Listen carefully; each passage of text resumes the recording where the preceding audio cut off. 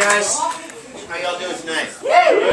So, I'm going to try my hand at something a little topical. I'm always behind the times, so that's kind of like standard. This time I'm only a month behind, so bear with me a little bit. Barbie and Ken, back together. So happy about this. Do we all know the backstory?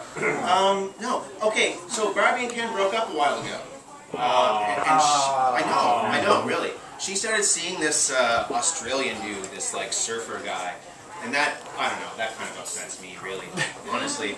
Just because, you know, they stuck together for a long time, and all of a sudden this flaky-ass beach bum comes along with his fluffy hair and his accent and steals Ken's fucking girlfriend, man. My friend and I had an argument about this, because she was kind of like, well, Barbie's been like 1,000 things, or whatever, and Ken's only been like 5 or 6. So, you know, she kind of thought that that was a big deal, but I don't know. Like, how does that really look to a prospective employer? Like, when you're looking at someone's resume, it's like, maybe it's diverse, but it's like, how, okay, Barbie, you know, you obviously had a lot of job experience or whatever, but, you know, how do we know you're not just going to ditch this Wall Street thing and go start a pony farm next week? It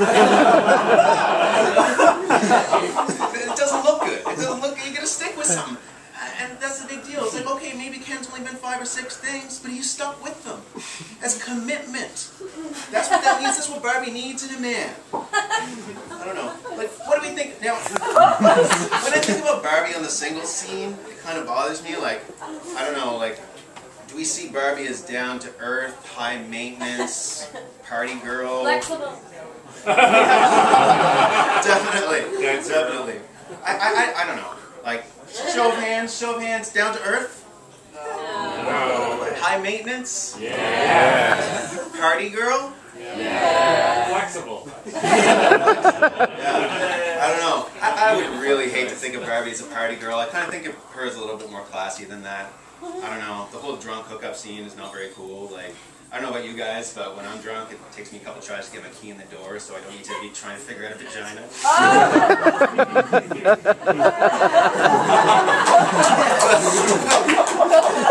No, but seriously, like,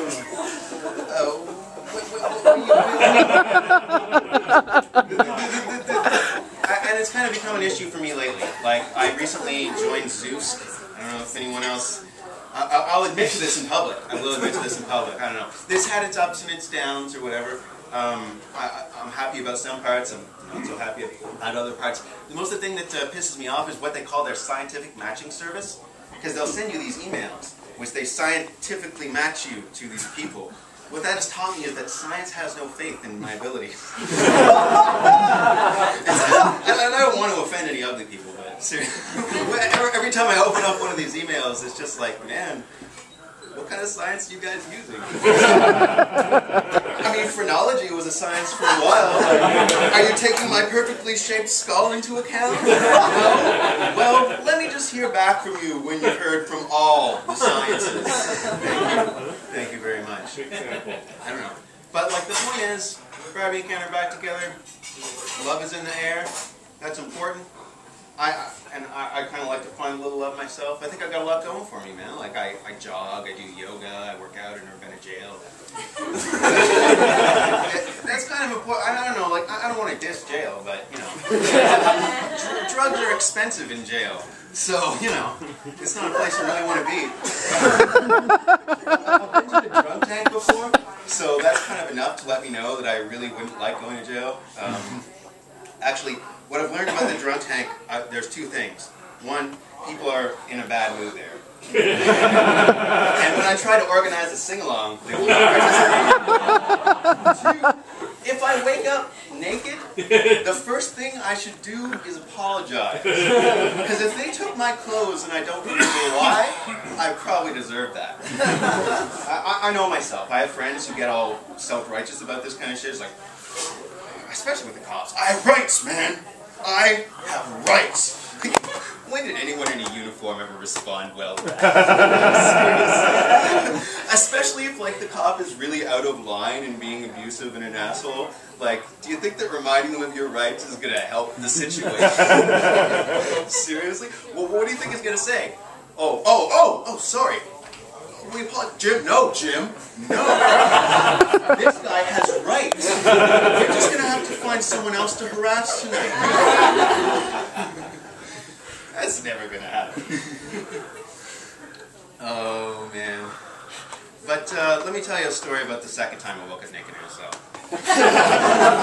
This was actually my least favorite time that this ever happened to me, because you go through your regular checklist. It's like, did I have any drugs on me? Did I wake up with any strange marks on me? Am I covered in blood? Is it mine? And this particular occasion, all the answers happen to be no. So I'm like, great. Just kind of huddled into a little ball on my cement slab and waited for, you know, the time to come for them to let me go.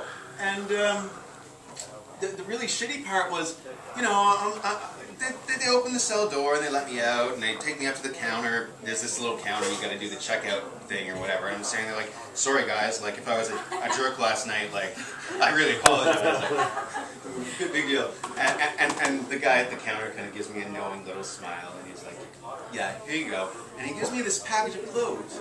Except the problem was that the clothes they gave me back were not mine. And I'm kind of like, ha ha ha, it's really funny, but you know, my keys are in there and shit, like I really need, you know, my own stuff back. And the guy's like, oh no, this is what you had on when you came in. Time to start asking some questions. Jubilant about this. And it was like not fun.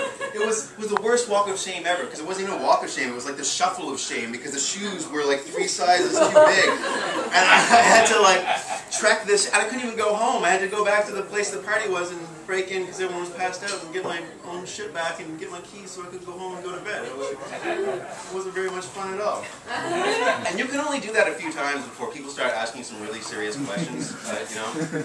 Like, I don't know. Maybe you're a kleptomaniac or an arsonist or whatever, or maybe you're just crazy in one of the really obvious ways, like you talk to yourself in public or see people as food. You're going along, you're doing your thing, and then for no reason that you'll admit to, you find yourself in front of a judge. And the judge is saying that you need some kind of evaluation. This is important, because this is where this all kicks in what I would call, you gotta have your fake history.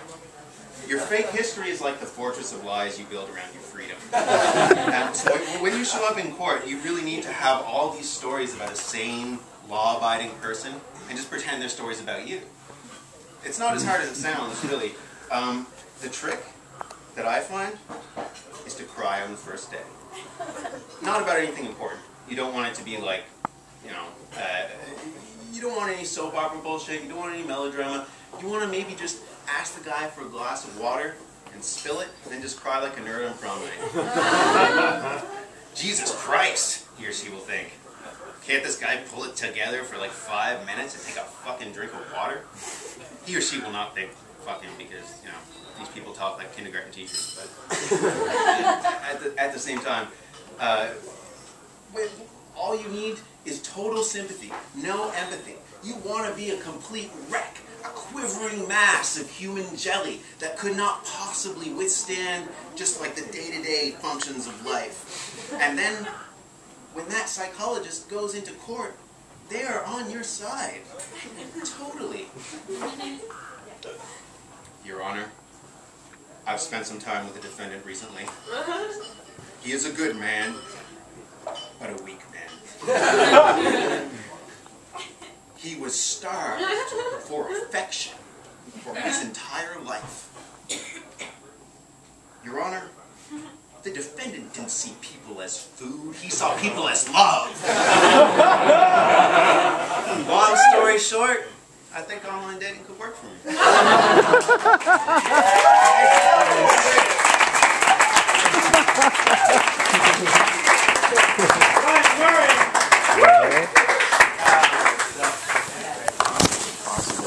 Really? Oh, I didn't get that chance. Like surfing the